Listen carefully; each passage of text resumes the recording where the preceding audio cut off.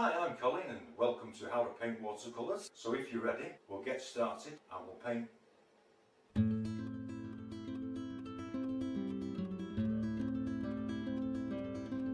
Hello viewers, welcome back to How to Paint Watercolours with me, Colin. I've just chosen this one for this demonstration. Late autumn kind of scene with a stormy sky, and I'm just leaving a thin film of water on here. I'll give you a quick run round of the palette colours we're using today. For this one, raw sienna, citrus yellow, freshwater blue. These are all Turner's paints, so this is like a powder blue, cobalt blue, burnt sienna with a touch of crimson in, cobalt blue, French ultramarine, and burnt sienna with a touch of crimson in, burnt umber, French ultramarine, light red. I decided to use a mixed green for this as well, that you get from the tube, and this is called moss green. And with that we'll get started. I use a mop brush, I think. Just a tiny touch of raw sienna there, I think. I've not been producing videos once a week at the moment because I've had an accident and torn the scapular muscles in my back, which has locked the whole of my back up. So I've got the raw sienna in, and I'm just dropping in the freshwater blue and burnt sienna, and I'm just scuffling it in. With it being a blue, I won't rub it into the raw sienna because I don't want green. I'm going to take a coin wrapped in some kitchen towel, just take out a little bit of sun. Just adding this in different strengths just to add the variation in the wash. So you'll have to forgive me if I've not been able to produce as many videos as I would have liked. This is the citrus yellow.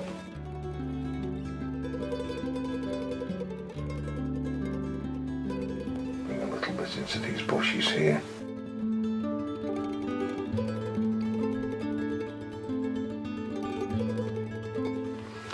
And I just want to keep the water area dry, as we'll be putting a farm track in here with puddles in, and you know, the churned up mud that you can get from the tractor tyres. I want to bring some light strokes of raw sienna into this backfield. The lighter colour is just to help draw your eye in through the painting. I'm just going to drop some weak raw sienna in there, a little in here.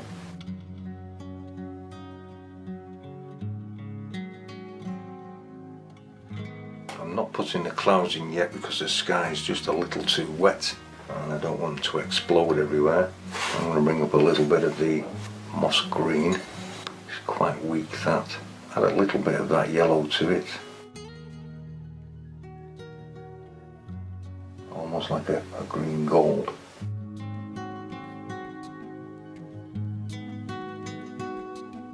A little bit stronger with the moss green parts.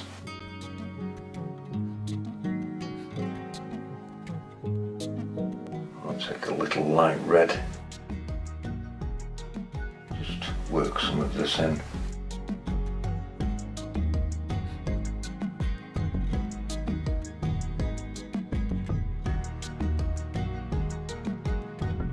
Just a few gentle strokes. Taking the damp brush, and then I'm just going to fuzz the sharp edge up on the sun.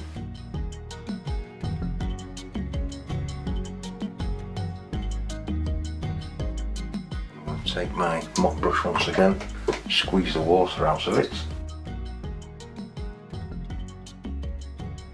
I'm just going to drop this in.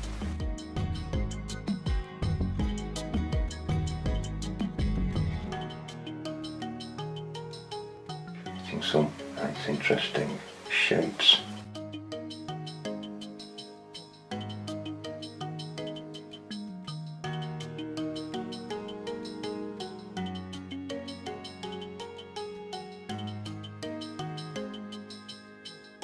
And we're just going to leave this to dry. Okay, first stage of your sky is nice and dry. I've re-wet the background hills, and I'm just going to take some of the cobalt blue with burnt sienna and a little bit of crimson added to it. I'm just going to drop it in here and add a little bit more burnt umber, and just to darken it, and I'm just going to drop this along the top, just allowing it to drift down through the water, just pulling it down in places, leaving light, dark areas for the background hills. We will be putting some darker clouds in the sky, but I don't want to do it all in one go because I don't want the paint to mix. I want to try and keep some of the colours separated.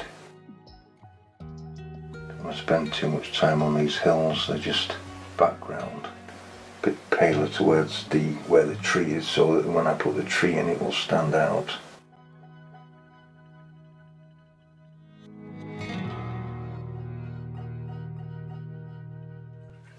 And while I'm here, taking some of the blue, I'm just going to put some water in with the farm track puddles, just adding water to that.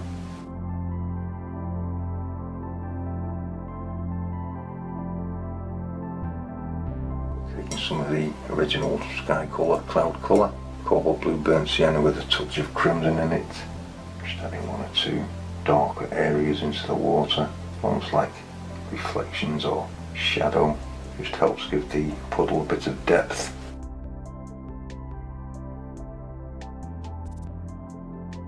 You can always strengthen this up later should it be needed, but we'll see how it goes. Real dark now, just mixing a few of the colours together. Just added the French ultramarine with a touch of cobalt blue, burnt umber and crimson. Only a touch of crimson.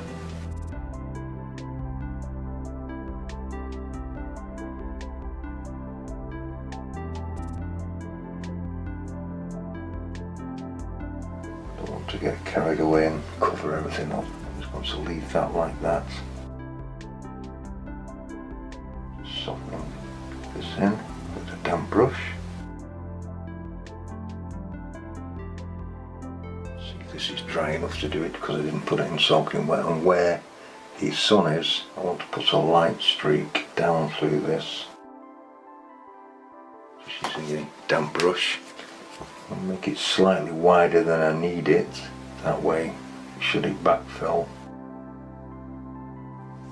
you will still end up with a light streak in it. And then I'm going to lie this flat and then let it dry. Now that's dry, I just want to take some raw sienna on an old hog hair brush used for oil painting. I'm just going to put the tops in.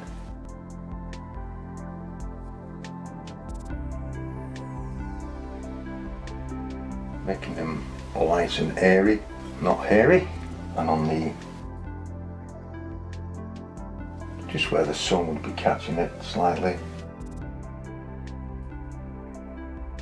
I'm going to do a few things at once. I'm going to take some light red and mix it with the colour we had in here, just to make sort of a reddy brown. And this is a filbert brush, and I want to start to bring in some of the divots and ruts that you get from tractors.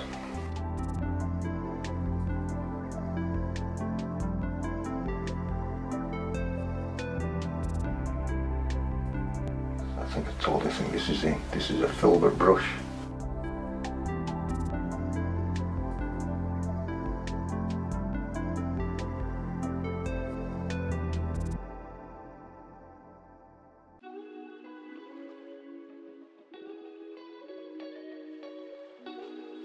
You have to imagine where the tractor tyres have been.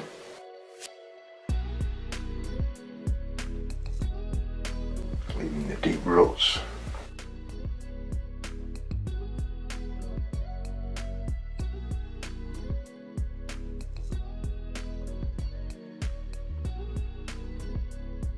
I'm bringing it into the field.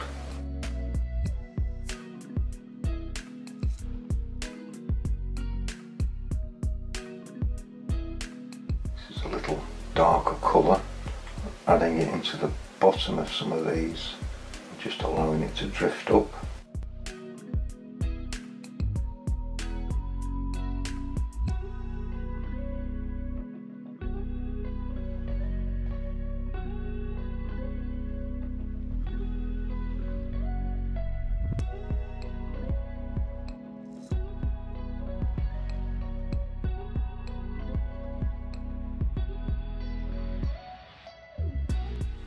It's almost like sculpting mud.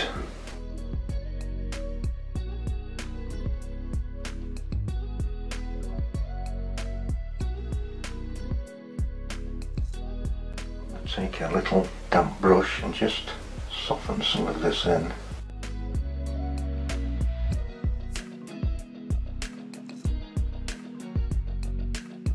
Taking it into the grass.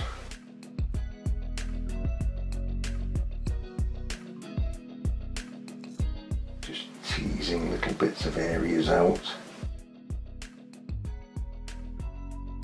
Making it all come together and shaping it as I go to create some high and low points.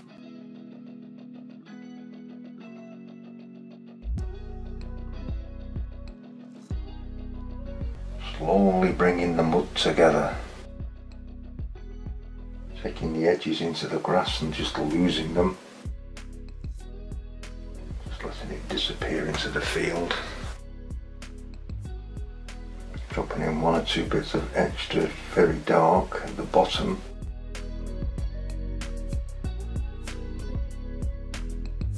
Just to give it more dimension. Creating more depth.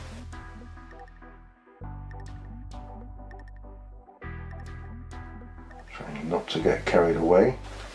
And that's one way to put mud on your track. Now, I'm going to move on to the tree. I'd like to bring some of the green back here, and I'm going to put some in the middle. A little bit of water with that. Add some burnt umber to it. A real darky green. Just a little bit of water to the tree. I'm still waiting for this to dry so we can put this in. I'm going to add a little tiny bit of light red up there, I think. Taking some of the colour we've just made. And because it's an oak tree, they have a very irregular barky shape on the outside, very gnarly. So I'm just putting this unevenly around the tree. So there's no straight lines, if we can get away with it.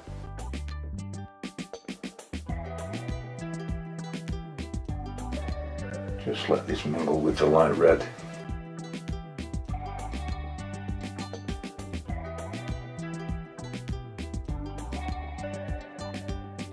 Not painting it in one line. Then once again I'm going to take some of the mud colour, the very dark bit. Just drop this in.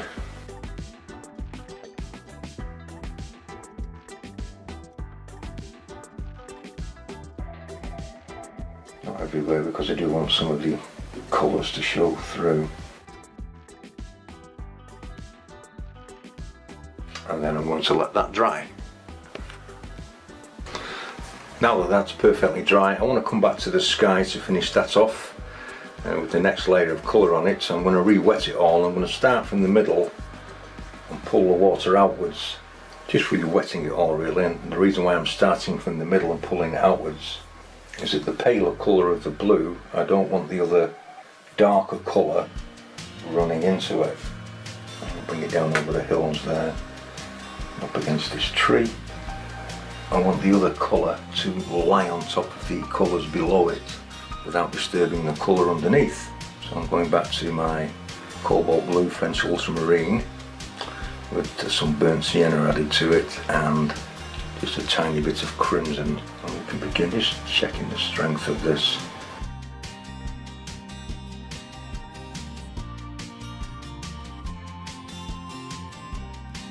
You have plenty of time to do this. It's not, you won't be in a great rush.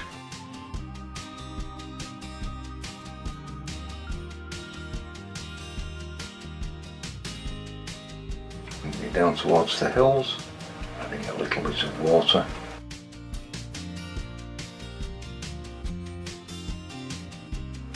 Soften it down towards the bottom of these trees.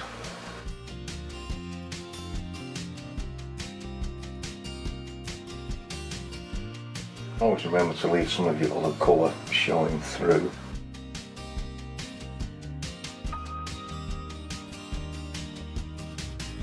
Water once again, and just softening the areas in that I want to I'll move a little bit, bring it down over this hill.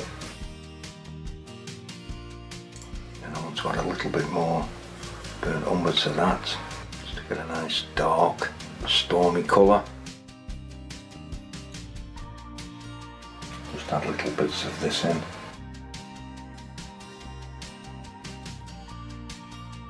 Try not to disturb the paint underneath. This will help bring your eye into the picture.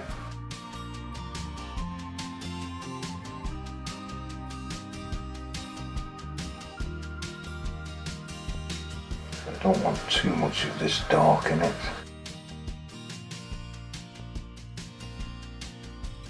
And then I'm just going to set this at a slight angle to allow things to run, and then we're going to let that dry. Okay, your sky is nice and dry. I think you'll agree with me, that's a beautiful looking sky, any landscape.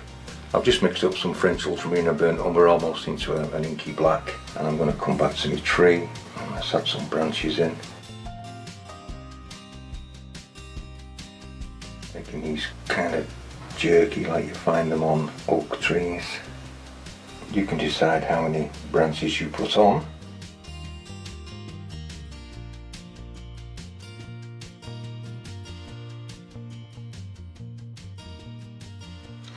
I'm just going to turn the picture around as we do this. I'll fill this tree in and then I'll join you when it's done, but you get the impression of how it's done. I'll just do one more. Bring some of these twigs that you can normally find on them on the trunk. And I'll finish this tree off. I'll be back shortly. Hopefully you've got your branches on your trees looking something like that. And I've just put a few fence posts in and a couple of more bushes that were there just with the rigger brush. And I want to take some light red now on my oil painting brush. Just drop some autumn leaves on the tops of these bushes. Maybe a few on this oak tree. Don't put too much paint on the brush because you want these to be airy, not hairy.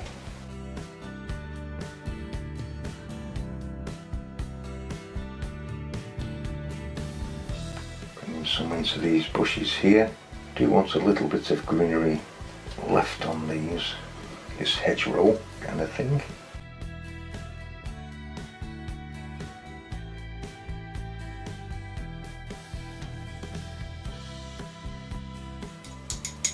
Moss green, and I'm going to deepen it with some of that colour just to darken it, brown it a little. Very thick earthy green.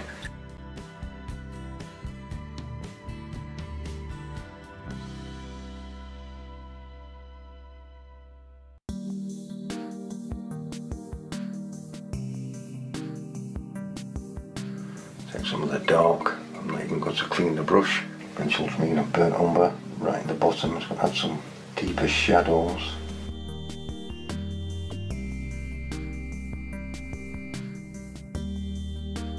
Next, beginning to make a little bit darken this end up here, just to stop you coming out of the picture.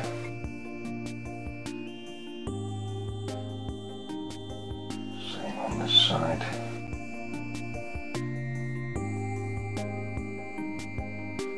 Take my brush, I'm going to water a little bit of this down in that palette there. I'm going to come to this back row of trees, taking most of the paint off the brush, and use the side of the brush and drag it down.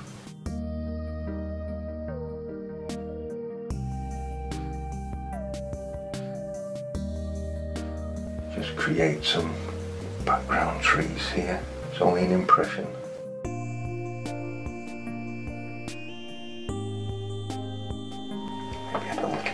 Into it, just spotting it, just using the colours on the palette, anything that's dark but not too thick. Take my little brush once again, maybe there's a hedgerow bushes here in the back, just an impression. Take a damp brush, soften off the bottoms of these, bringing it into the grass.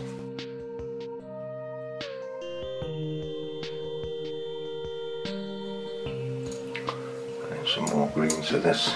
Just want to lighten it slightly.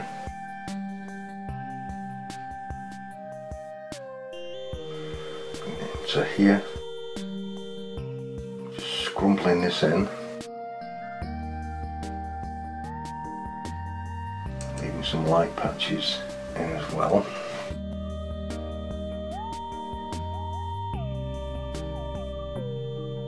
Just touching it into the damp paper just helps to soften things.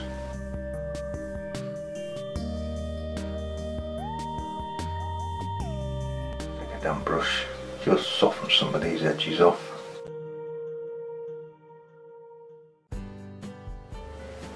A little bit darker in the corners, suggesting a slope.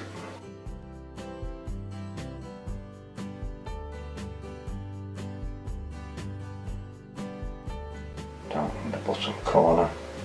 Taking my rigger brush once again, just pulling one or two strands of straw grasswork in the mud.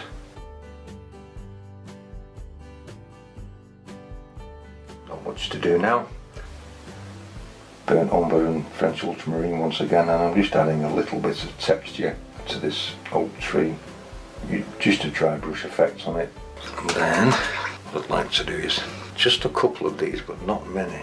I'm taking some white paint, watercolour white paint. This is the Magello White Mission Gold. I just want to pick out one or two areas in the cloud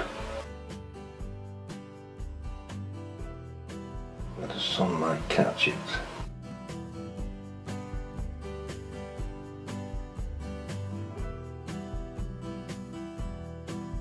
Just to help pull your eye just a little closer in.